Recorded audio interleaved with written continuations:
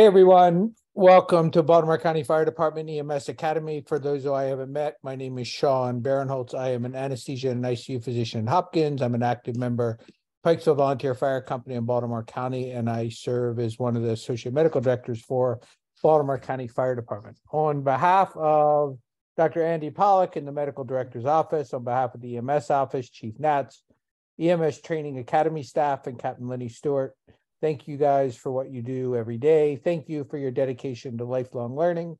Shout out to Ashley Brooks, a young member of Pikesville, is helping us. It should be With our live chat, our chat.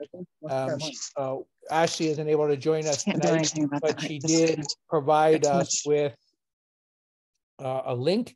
I'll send that link out in the chat towards the end of the presentation. Click on the link, fill out some information, and get your MIM CEUs. If you have any questions about your MIM CEUs, certificates of participation, or your record of classes that you've attended, please stay on with us after the training session. I'd be happy to answer your questions. We need to resolve any sign-ins for CEUs tonight before the platform closes. I'm not allowed to get an email to enter somebody's information tomorrow, for example, if you email and said that you had any difficulty signing in. So if you have any challenges with signing in, again, stay with us at the end, and we will make sure that we answer your questions. Tonight, super delighted to have back with us again, Karen Gonzalez and Amy Miles.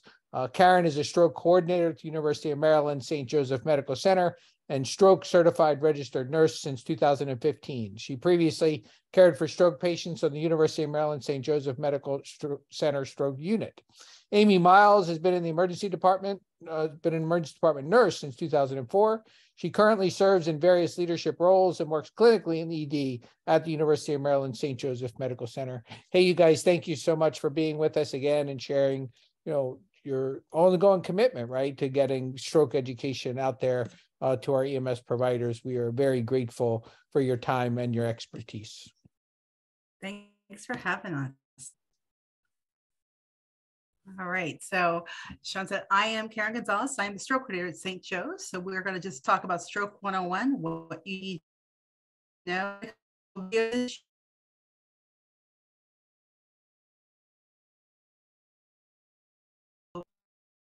Okay, Amy. Next slide. So Karen, we're definitely breaking up again. Oh, you don't know what to do. Let me see if how about you could, one option I've seen other speakers do is turn off your video. Okay, I can do that. Maybe then this. Maybe save some internet bandwidth. All right. Let me know if it gets messed up. Send me a text, Amy. All right. So first thing, as you all know, when it comes to stroke, time equals brain. So the quicker we can identify stroke and treat the stroke, the less brain cells we'll lose for our patients. So just some facts about stroke. About 795,000 people have a stroke every year. Someone in the US has one every 40 seconds. So pretty prevalent. Nearly 1 in 4 people who have had the stroke have had a previous stroke. It's the 5th leading cause of death in the United States. And in 2018, 1 of every 6 deaths from cardiovascular disease was due to stroke. So what this equals to is someone dies from a stroke every 4 minutes. So spotting the stroke in the field is really important. We get the people to the hospital and we can hopefully save them the disability and save their life as well. There are things about strokes, things about people that they can change and they can work on to prevent a stroke. And there's some things that we can't change. Things that they can't change are their age, their gender, their genetics, what their family background is, their ethnicity. If they've had a stroke or a TIA, that makes them more prone to another stroke. But things we do teach people that they can work on to prevent a stroke is hypertension, diabetes, dyslipidemia, atrial fibrillation, sleep apnea, obesity, smoking, alcohol abuse, and illicit drug use. And the reason we teach these in the community, we teach these to our nurses, and we teach these to you, is because up to 80% of all second strokes can be prevented by controlling risk factors. That's really important. So this is the warning sign. TIAs are transient ischemic attacks.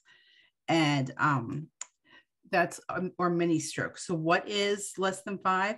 Less than 5 means that they usually last less than 5 minutes. They can last longer, but generally speaking, the symptoms are less than 5 minutes. 0. That means when we do imaging of the brain, there is no trace that they've had any damage to their brain because the TIA is transient. So there's no permanent brain damage. When there's permanent damage, it's a stroke.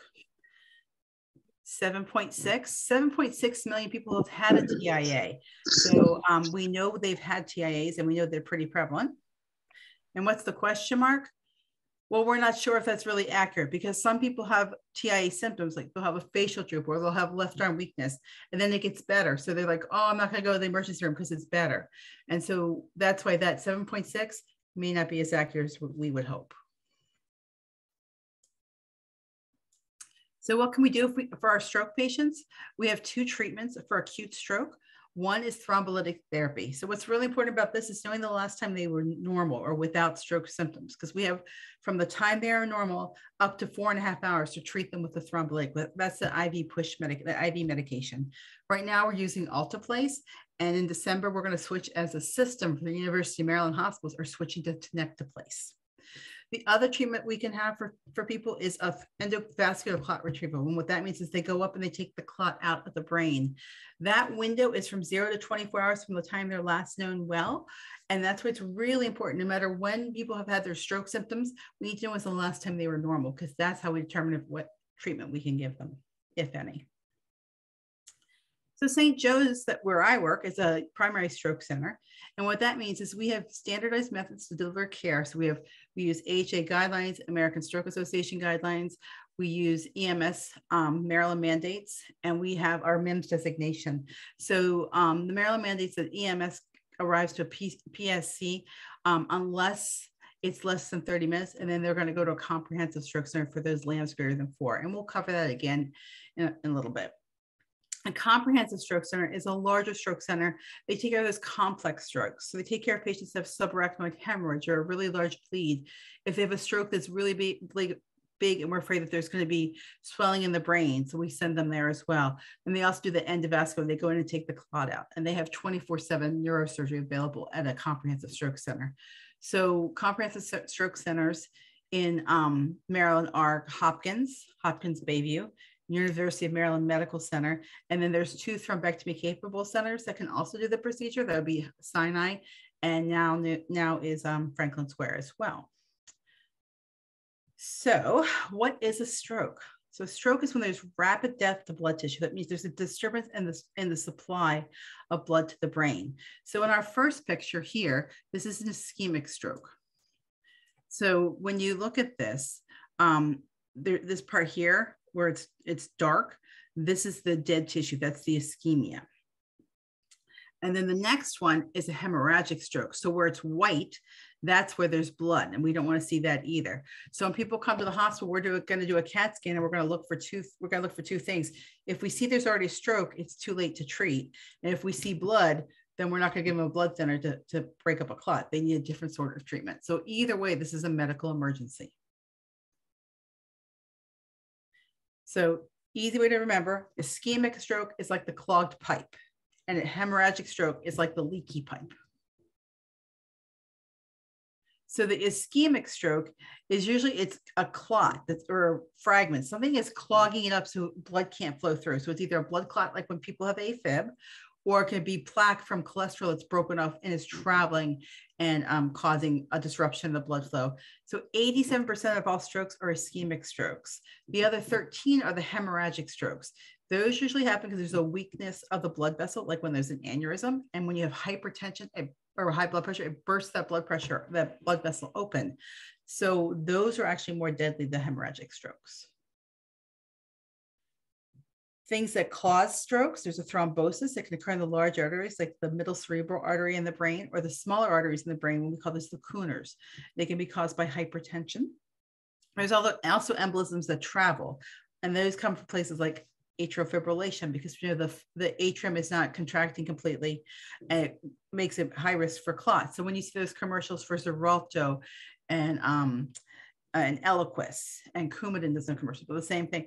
That's because we're trying to thin their blood when they have AFib. So there's a lower risk of stroke. They still have a risk, but it's a lower risk. People with congestive heart failure are at high risk for stroke. And people with endocarditis are at high risk for stroke because what they call is vegetation on the valves of the heart can break off and travel and cause a stroke as well. There are also brain bleeds. Two different types of brain bleeds are intracerebral. That's when the blood vessel bursts within, leaking blood into the brain tissue. And then the subarachnoid, which happens near the surface of the brain, and it causes blood to go between the brain and the skull. Both of these are medical emergencies. A symptom of a bleed is often a sudden headache, the worst headache of my life.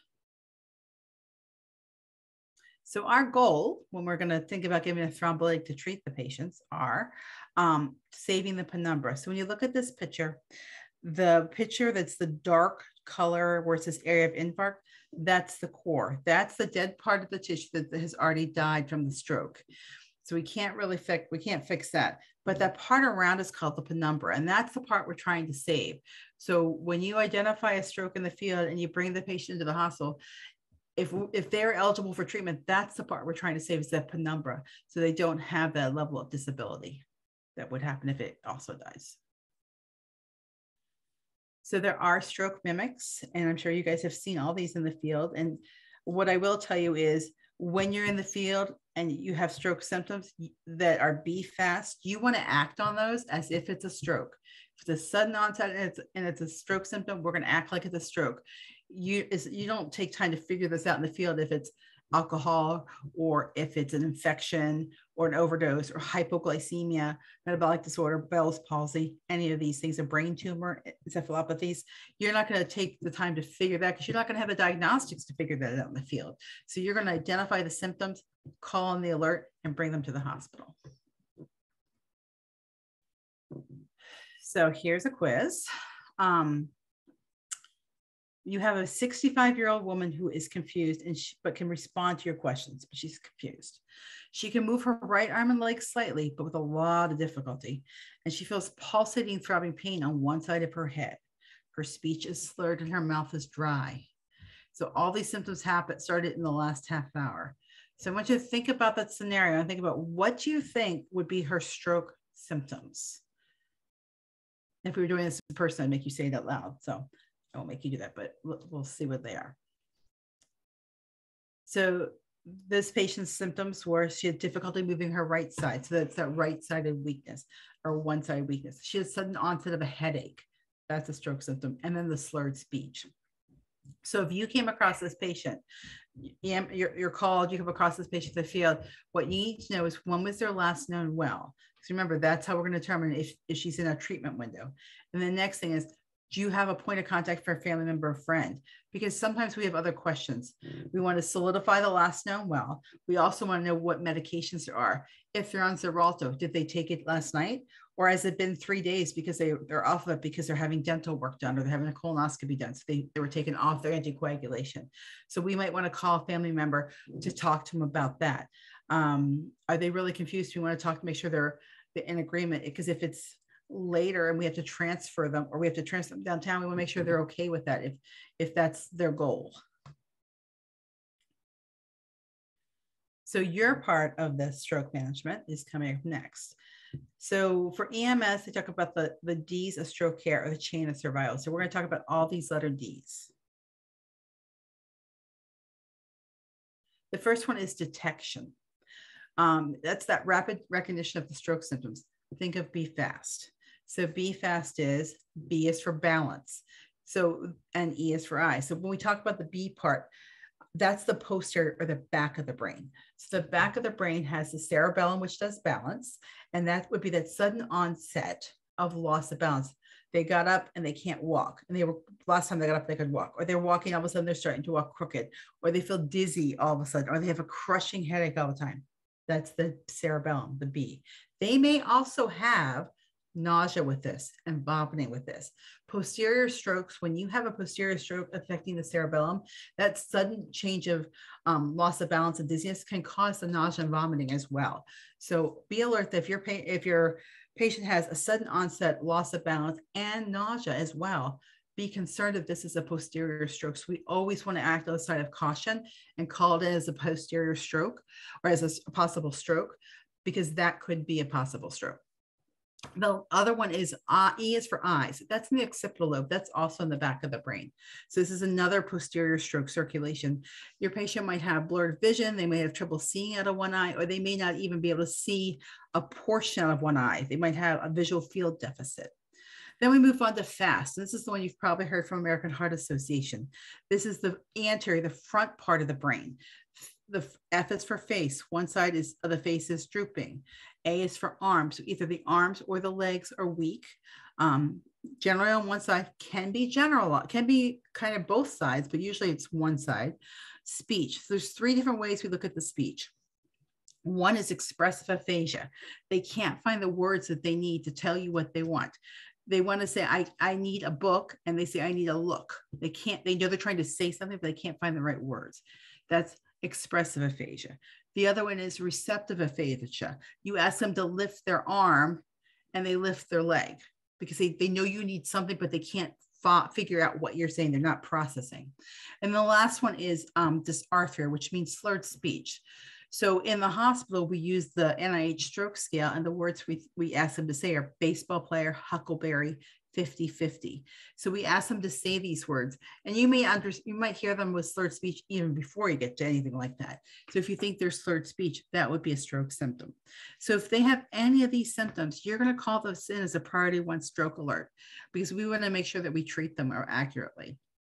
And this would be if they have a sudden onset. So once again, for detection, this is just another way of looking at the same thing, and it's a sudden, abrupt, or rapid onset. That one-sided weakness, it could be the whole side or just maybe the upper arm or the lower leg. A facial droop, you ask them to smile, you count and see if they have the same number of teeth or gums on both sides. Sensory change, the numbness or tingling, especially on one side. A language change. We talked about the ability to find the right word or to understand. The dysarthria, that's when they can't speak because their tongue is not working correctly. It's a tongue muscle disorder, but that is a stroke symptom. The visual changes that we talked about, and they may have resolved by the time you got there, but if they had visual changes, that's a stroke symptom. That gait disturbance we talked about. The next one is decline in level of consciousness. So if they become very drowsy, very lethargic, and they weren't before, that could be a couple of things. One, it could be a brain bleed that's gotten worse. It could be a large stroke that's gotten bigger, or it could be a brainstem infarct, because any of those can cause that loss of consciousness. We already talked about dizziness and loss of balance and that severe headache with no known cause. So big important takeaways, if your patient has any of these symptoms, you need to find out when their last known well was, because that's what we're going to ask us so we know how to treat this patient. So detection, other symptoms, there can be respiratory abnormalities. That usually happens when there's a brainstem infarct. There can be difficulty swallowing. The tongue is involved in many parts of the brain. And when we look at that, the dysarthria can happen. The nausea and vomiting, the neglect, vertigo, tinnitus, that ringing in the ear. They can have weakness bilaterally, and they can have numbness on both sides. So this video is about neglect. So we're going to show part of this. Because neglect is something that people have trouble identifying sometimes.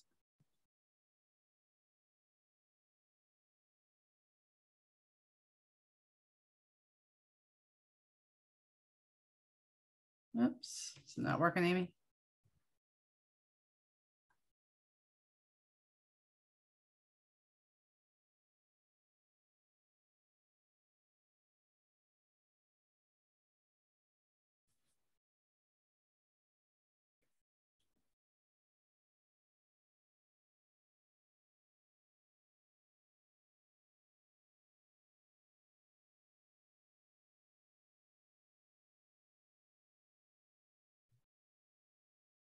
It's not clear what they're showing.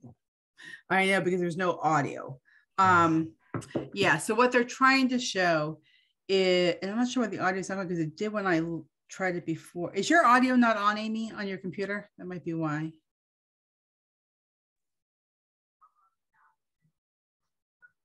All right, so I'll just talk you through. So what they're doing is they're touching each arm, and then they're saying, which arm can you feel? And she'll say, I can feel the left, I can feel the right, I can feel both. And that's when there's no neglect. But when she has neglect, they'll say, when you touch the right, they can feel the right, they can feel the left, and then they'll do both, and she'll only feel the left because she can't, her mind is blocking out the other side. So see on that one, when he had hit both sides, she only raised her right hand because she only could feel the right side. So that's just showing neglect that people do have that. So we'll just go past that one, Amy. I'm not sure it's not working. So for dispatch, so that means we're going to activate, they're going to call you early and we're going to dispatch EMS. And so why do we want patients to come by EMS? Because then you guys call us and we're ready for you at the hospital. So we can have the CT table cleared, we get their stroke reviewed, and we can get things done.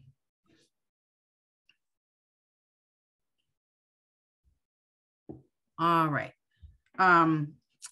So delivery, once again, rapid identification, management, and transport. Know the last known well. The different from onset of symptoms is different from last known well. So if the patient went to bed at 9 o'clock at night and they woke up at 3 a.m. and they have symptoms when they woke up, but they were fine when they went to bed, the last known well is 9 o'clock at night. Somewhere in the middle, the stroke happened. We don't know when, but that's the last known well. So you want to make sure you establish that, because that does make sure that lets us know when they're eligible. So they might be eligible for the clot removal, even if they're out of the window for a thrombolytic. So that's what we always want to know when they're within 24 hours. All right, so the EMS protocol. This is part of your protocol. You want to get the phone number of one or more individuals who have the knowledge of the patient's presenting symptoms, their last known well, and their medical history. This is actually in the Maryland protocol for you guys. So that's what we always ask, and we ask that it be part of your report to us and on the short form as well. So the Cincinnati Stroke Scale, that would be the fast part of the BFAST, the facial droop, the arm drift. So you want to hold their arms up and for 10 seconds and see if they fall, in the abnormal speech. So then we talk about the posterior circulations that we talked about before. So balance, you can see the yellow triangle, a yellow star with the blue in the middle is for balance. And then I have it starred the same way of the cerebellum picture in the bottom. And then the eyes are the yellow in the middle and blue on the outside. And that's the occipital lobe. So if any of these signs of the Cincinnati are positive, if one of three is abnormal, then the probability of stroke is 72%. So that's why we have you do those on these patients. All right, so your algorithm. So first, of course, we're going to check the ABCs, make sure their breathing, the circulation is clear. You're going to get their glucose. Hypoglycemia is a stroke mimic, so we always get their glucose in the hospital and in the field.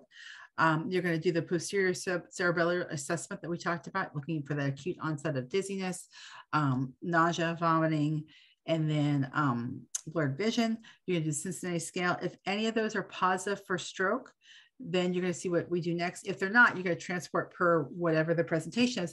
But if they are abnormal, what do you think you're going to do next? You're going to do the Lamb score.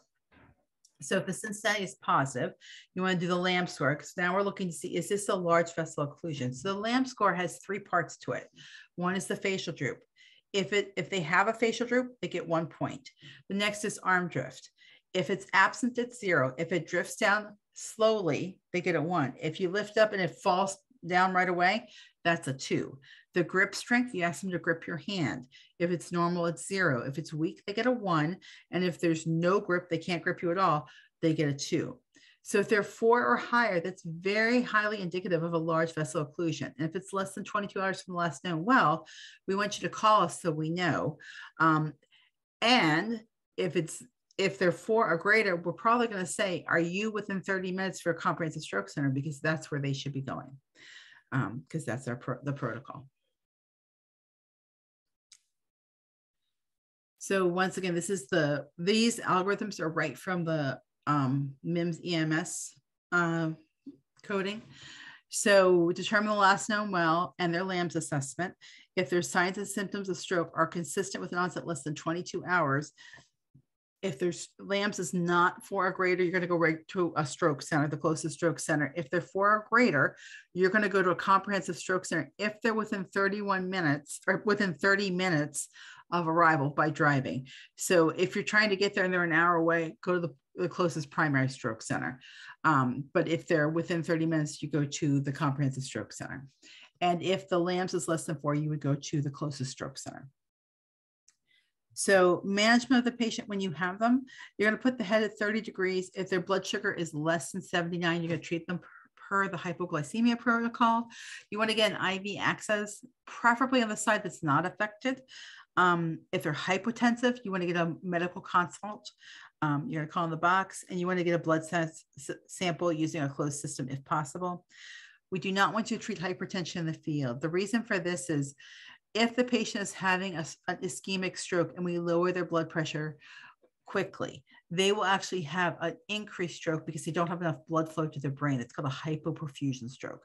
So we keep their blood pressure elevated until they get here. Now, if it's obscenely elevated, and you would definitely get a consult because you're calling it this is a stroke alert anyway, and they may ask you to treat it, but we generally allow permissive hypertensive and we treat them when they get in, because of course, if their blood pressure is way too high, then we end up having a hemorrhagic conversion of the stroke, which isn't good either. Hey, Karen, I've heard the preference is to have a more proximal IV, like an anacube. Is that true? So not necessarily. So when we ask for it, they want it above the wrist, and they don't always want it in the antecubital, because then of course when they bend it, we prefer a 20. That's basically what they want. They want a 20 because they want to do it. If they need to do a CTA, it needs to be a 20. But it doesn't matter if it's in the hand or in the anacube. I haven't heard that. Have you heard anything about that, Amy? Usually above the wrist. Yeah, above the wrist is what they ask for. Yeah. That's actually CT that asks for it. They want it above the wrist, I think, because they're fear of issues with the contrast if they put it below the wrist. So above the wrist and a 20 is what they ask for. So if they're within 22 hours of last known well, what's important? The last known well, right? So here's something. If the patient woke up at 7 a.m., their left arm is flaccid, their left leg is weak, they have slurred speech, they're ending up with a LAMS of 4, but their last known well, we're not quite sure. But we know that they were out to lunch at 12 o'clock yesterday, and 12 o'clock lunch, somewhere around 12 o'clock, that they were good. So we know they're within 22 hours. If you can't nail it down exactly, but you know they're within 22 hours, call it in and bring them in, and then we'll look to see if we can find them that can support the last known well, because we're going to run with that, and we're going to do the perfusion scan to see where they are, if they have a viable clot that can be removed, and if the ratio is such that they can take them down within that expanded window. So we always want to know if they're anywhere within a 24-hour thing, bring them in that way as a stroke alert.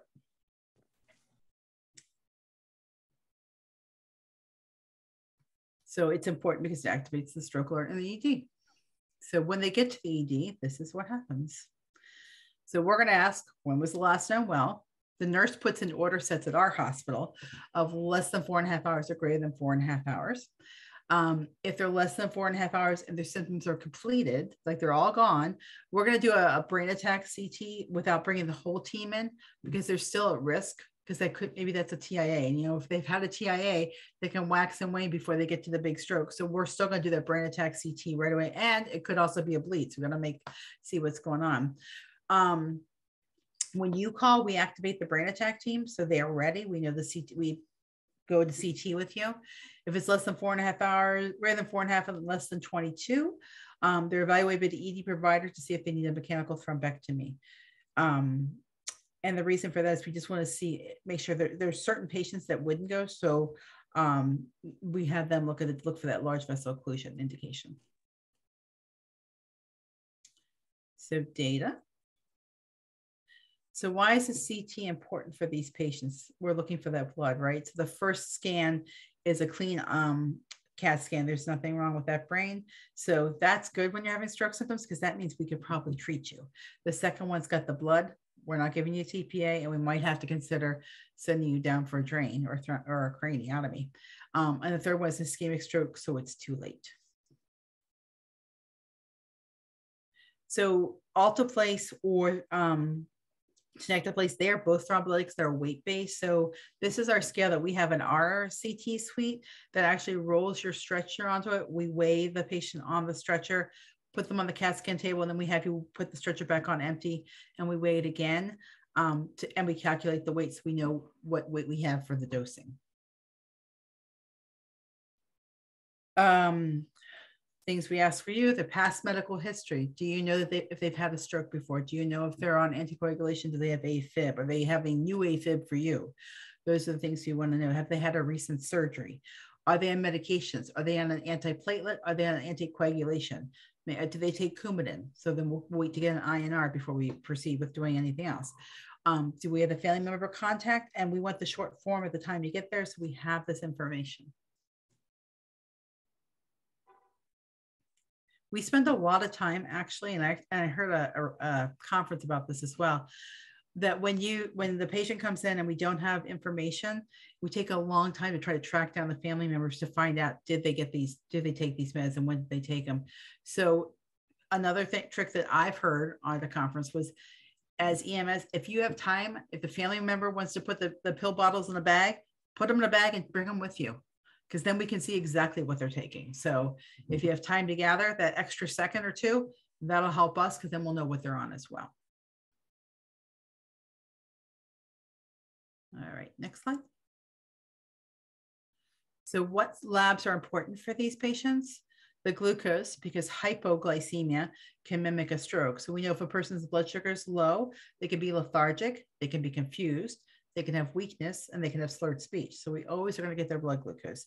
If they're hyperglycemic, so their blood sugar is high, that's not good for giving a thrombolytic that makes them more prone to bleeding. So we want to know that too. Their platelet count, if their platelet's way too low, we're not going to give them a blood thinner. And their coagulation time. So this looks at their PT and their INR. This looks at if they are on Coumadin, and normally for Coumadin, your INR level that we like is between 2.0 and 3.0. If they're less than 1.7, they're having stroke symptoms, they're subtherapeutic, and they can actually get a thrombolytic IV if there's no other thing to hold them back, because they aren't anticoagulated enough. So that's why those are important.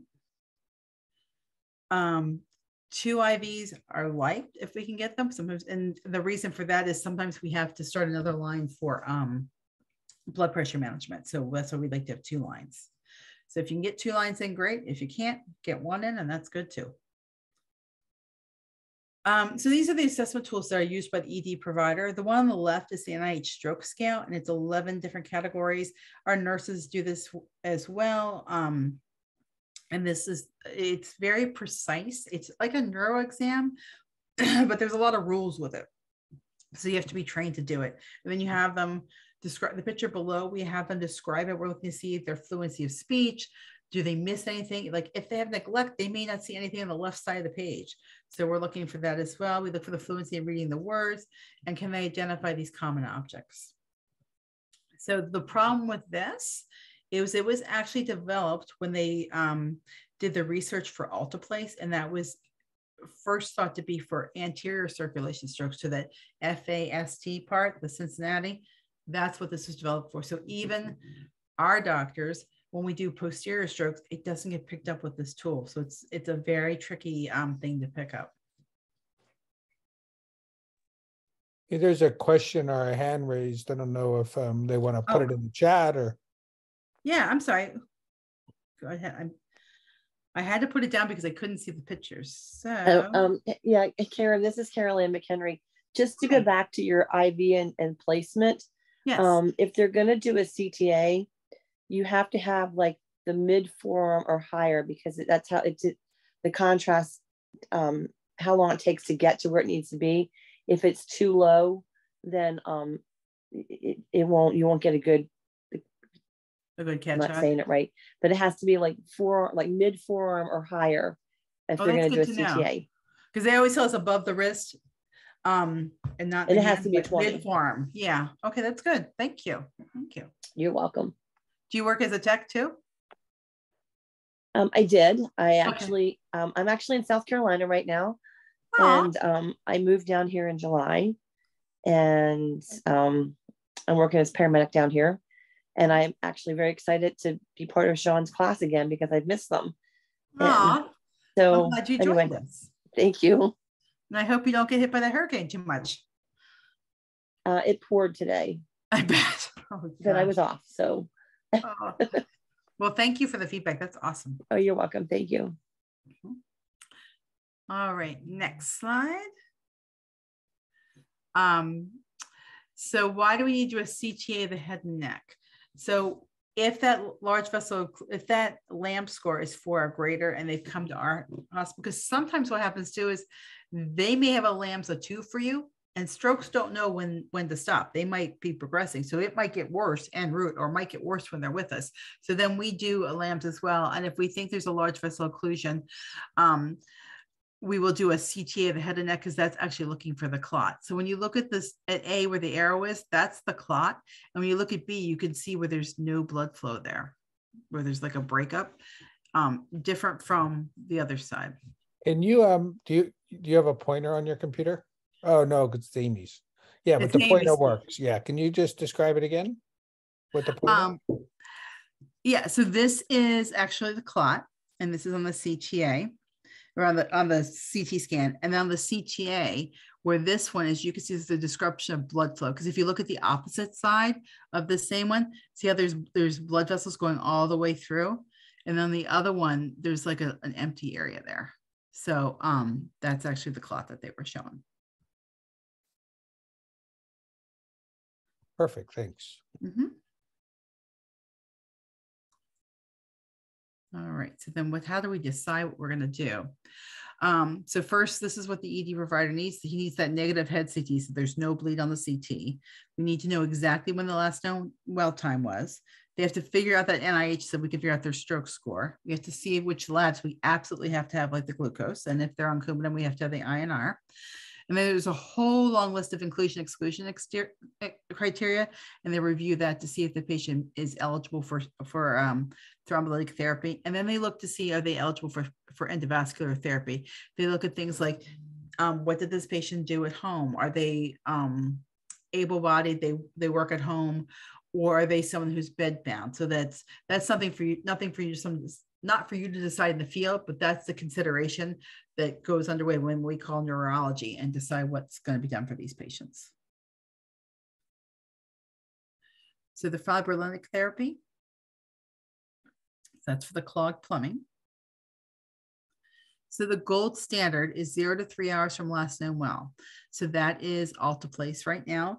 And then that extended window is 3 to 4 hours. And then we have the inclusion exclusion criteria. It's 3 to 4.5 hours actually. Right now we're using alteplase. That is the FDA approved drug. Tenecteplase has been in trials, and in trials it has been found to be non-inferior to alteplase, which means it works as well as alteplase. It's not better, it's not worse, it works the same. And it's actually found to have better, what they call fibrin specificity. So it works better, it works faster, it has a longer half-life.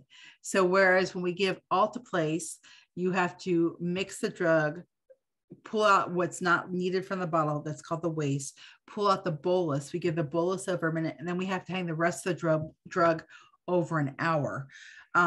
Tenecteplase, we have to mix it, and then we pull out the dose we give, and then we give it through IV push over 5 seconds, and then flush with 10 cc's of normal saline. It's a big difference.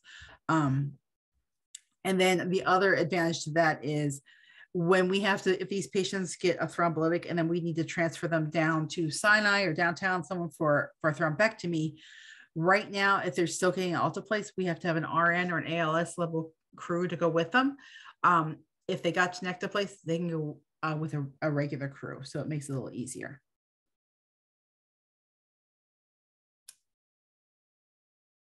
All right. So the large vessel occlusions, those are those LVOs that we talk about.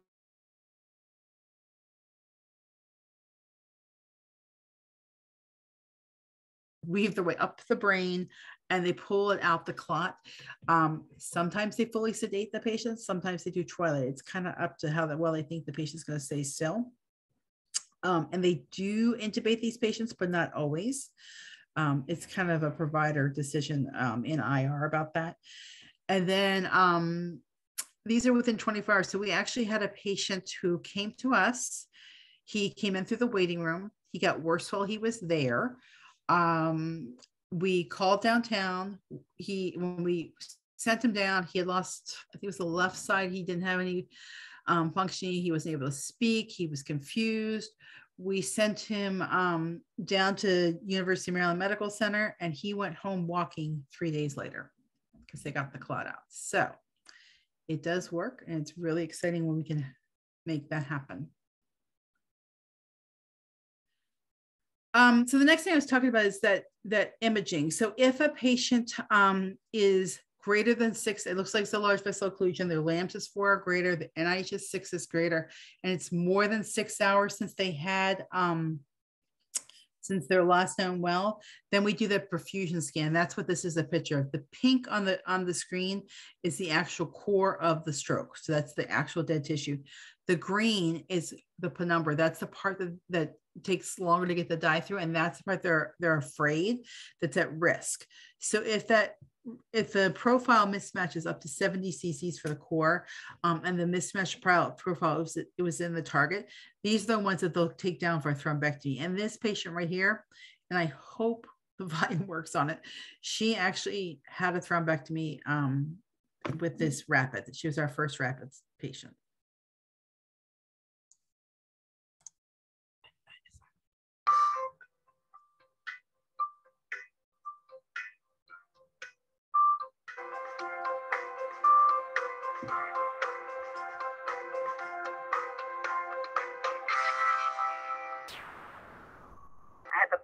November the 22nd, and I'll be 86. I didn't know I had a stroke till it was all over with. The morning of July the 3rd, I was home, and she was home with my brother. My brother lives with her. She had gone into the bathroom, and she fell. And she had asked my brother to help her, not realizing that she had even had a stroke. So my brother listened to her talk, and right away her speech was very garbled. I told my brother, I said, call 911 and see if they can take her to St. Joe's. My name's Ben Van Landingham. I'm one of the attending emergency doctors at St. Joe's emergency room. I was on duty at 7 in the morning when Mrs. Coos came out.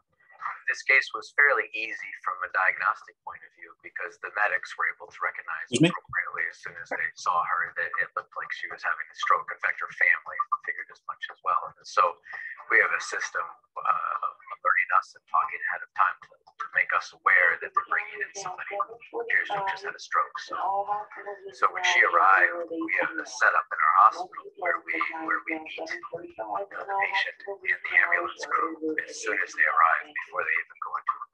And we start talking right then and there. And so I accompanied Mrs. Coos straight to the CAT scan suite. And we talked, and as I began to examine her, once they got me into the emergency room, they were like right on top of things, you know, taking care of me. I remember the doctor coming in asking me where I was at and how I felt, and what day of the month was it and all that. And I knew all that. When she arrived at 7 in the morning, the last known well time was 1 in the morning. That's when we were able to say she was fine then. And then she recalled falling on the ground and was able to tell me that she didn't hurt herself and didn't have any pain, but we knew that she was out of the window for the intravenous medication. What we have now, which is the newest tool, is the opportunity for the right patient to be referred down to the University Medical Center for this advanced interventional therapy. The only major treatment option that she had was interventional therapy in the form of trying to put a catheter up at the brain and pull out the clot. And so they called University of Maryland Medical Center promptly and reached a member of our stroke team.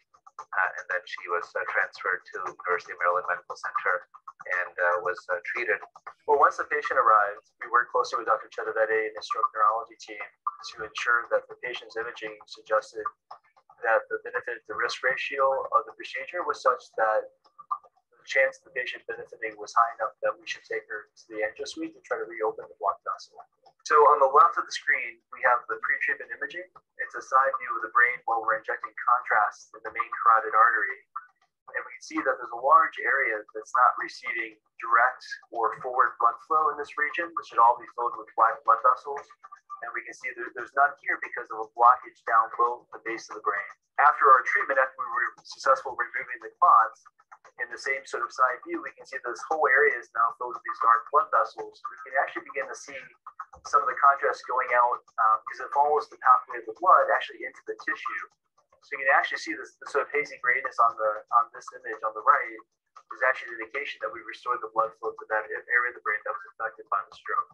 When she presented with a stroke of this severity, to be discharged within 3 days is amazing. And I think that is a testament to the fact that St. Joseph Hospital got her to University of Maryland very quickly, and Dr. Miller was able to treat her quickly as well. So all of those factors really ensured her best chance for recovery. It was amazing how everybody just worked together because time was a real issue with getting this clot out. I didn't expect to see her today, but we had a chance to meet. The last time I saw her was on July 3rd in the emergency department. And what a joy to see her looking so well, on her feet, walking without a cane. Her daughter, Lisa, who had been at St. Joe's Emergency with me, was there that morning. And I told them that to see her doing so well now, 3 months later, is exactly what we need to get through every long, hard day. This outcome is inspiring and it makes everything we do worthwhile. I just give God all the credit because if it wasn't for the Lord, I wouldn't be here. And I think He was really looking out for me. All right, so I wanted to share that with you guys because that is actually a story that came true because she was brought to us by EMS in a timely manner. We did the perfusion scan and she made it down there. So you guys are integral to the care of these patients. I want you to realize that there are really good endings that are at play as well. Karen, can I also add one thing that I really appreciate about this story was at the very beginning was that, a lot of these calls for our EMS providers don't come out as strokes, right? They come out as falls. Correct. So, it wasn't long ago, I was on a call in one of our senior living centers and it was a fall in the hallway. And as soon as we went to get the guy and talk to him and say, how are you? What's going on? Did you fall? You could immediately tell that he was, dysarthric and had weakness on one side. So yeah, they don't always come out as strokes. So I really appreciate that. Right. Yeah, and that's true. We see that a lot, that the call, because I look at all the EMS documents as well, and I can see, called for change in mental status, called for a fall, or called for shortness of breath sometimes, and they're an new onset AFib and they're having a stroke. So we really rely on you guys, and our citizens rely on you to identify these quickly. So that's why I wanted to share that story with you all. All right, go to the next slide. So our goal is to get them down there in 90 minutes. It's a lofty goal, but we try. And then when the patient gets downtown, they have 15 minutes to figure out if this is indeed someone they're going to try to do a clot retrieval on, and then they try to get to the groin in under 60 minutes. So this one below is, they showed you on the video too, but this is another case. The red arrow shows where the clot is, and there's like no blood flow behind it. And then the yellow, this was one of our patients, actually, another one of our patients. The yellow shows when they got the reperfusion and how the blood flow is going much better afterwards. So it's really pretty amazing.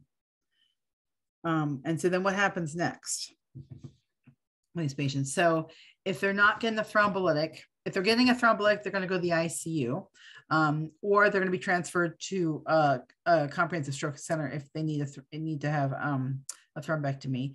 If they don't get a thrombolytic, they're going to go to the ICU if they have comorbidities that require the ICU, or they're going to go to our telemetry unit, or we're going to, again, transfer them if it's a bleed. So Take-home points, the D's for stroke are detection. So that's that early recognition by the family and by you all when you get there. Early activation. We want to teach people to call 911. So I don't know if you're aware that Maryland is a stroke smart state now. If you go onto MIM's website, it actually has a page for Stroke Smart Maryland. And we are working on making a video about stroke awareness and stroke smart that we're hoping to get distributed. So Kenny Barajas of MIMS is helping us do that. And we want to teach you about early activation and recognition of stroke symptoms. Delivery, EMS identification and communication is calling us and letting us know that we have a stroke alert coming in. The door, we get to the primary stroke center, the comprehensive stroke center. The data is that triage information that they're going to tell us. The last known well, the history, what medication they were on. The decision is that's what the brain attack team decides if they're going to get a thrombolytic or they're going to get a mechanical thrombectomy, or if they're not candidates for either of those, what are we going to do for this patient? And that's also the drug there. And the disposition, do we keep them and as an inpatient, or do we need to transfer them out? So there's also some special cases of stroke, and this comes right from the EMS criteria from MIMS, and they want us to remind people that mothers to be in postpartum mothers both have an increased risk, and that's because they have what's called hypercoagulability in their blood system, so they have a higher chance of having blood clots. So you always want to be alert of stroke symptoms in this population, and strokes can also happen in kids. Children under 18 are not the same as adults, and they can have strokes. We actually had a patient recently. He was at football practice, I believe. It was in the summer or late summer, and he was having symptoms. And the school nurse called mom to come pick him up, and mom brought him to our pediatric after hours at the time. And he was having a stroke, but no one thought he was having a stroke because kids don't have strokes, but this kid actually did have a stroke. So the symptoms are the same. The one thing I will say, sometimes children will have seizures with their strokes. The risk factors for kids are heart defects, infections like meningitis or encephalitis. They can have a brain injury. They have a blood disorder like a sickle cell disease. If they're under 18, you want to give 2 to 6 liters of nasal cannula unless they're hypoxic or in a respiratory distress. You want to get their contact information, and you want to contact the nearest pediatric base station, which would be Hopkins for the pediatric stroke cases. So I'm Karen. Amy's on the other, he's controlling our pictures here. And then Kelly is our EMS liaison. So I don't know if you all have met Kelly Petrolak, but she usually works on the weekends. So you may run to her as well. So at this time, we'll ask if you guys have any questions that we can answer for you. Thank you. Thank you.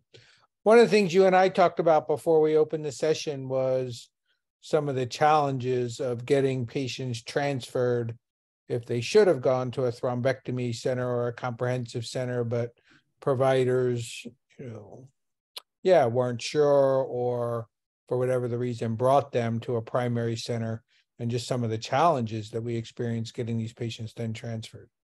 Yeah, that's true.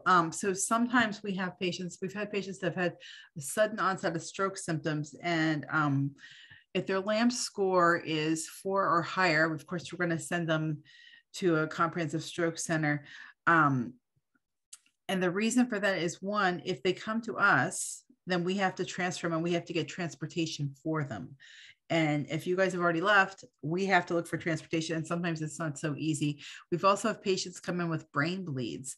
And then it's really hard to find a bed for a patient with a brain bleed. There's not a lot of beds available anywhere in the state, as you know, for pediatrics, for adults, for brain bleeds. So it really is best if we can get these patients to the right place at the right time. So we don't have to worry about trying to find transportation for them.